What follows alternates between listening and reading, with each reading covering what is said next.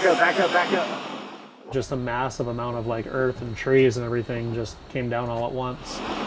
Go, quick, quick, go, go, go, go.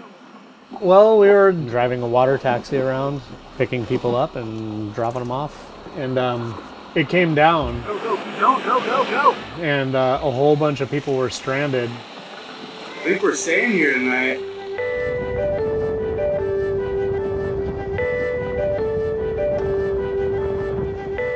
We just kind of remobilized everything and just started running people back and forth.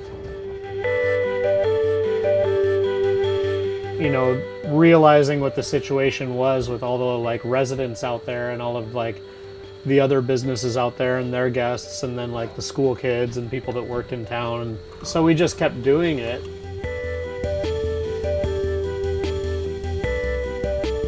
Just a little bit of a safety talk before we get too far out. This is Captain Tom. My name's Logan. It took him a whole month to like clear it out to where it is right now, which is still kind of a little bit of a precarious spot.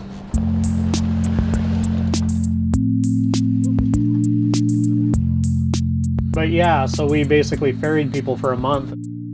We know everybody out there. I mean, it's my grandma's homestead, but we couldn't really just have landing crafts and not help people out, you know. I came up here when I was 3 with my mom. You know, we all lived in this cabin that was off-grid at that point. You know, we hauled our own water, and eventually we got electricity there. We'd fire up a generator every night and watch like the Johnny Carson show on a black and white TV. Like the beach actually looked a lot like this back then. There wasn't a bunch of houses or anything.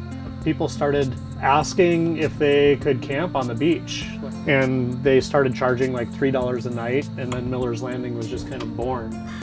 But the place has largely been built by us, and we've always done our own maintenance and fixed our own stuff. And you know, all of our houses and all of our cabins out there have all been things that we've built. You know, that's a very Alaskan thing too. There's not really anybody that can help us a lot of times. There's not really contractors available or anything like that. So you kind of figure it out.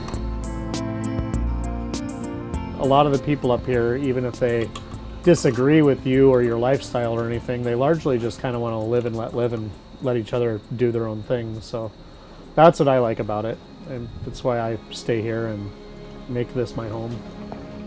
All right, here we are, guys.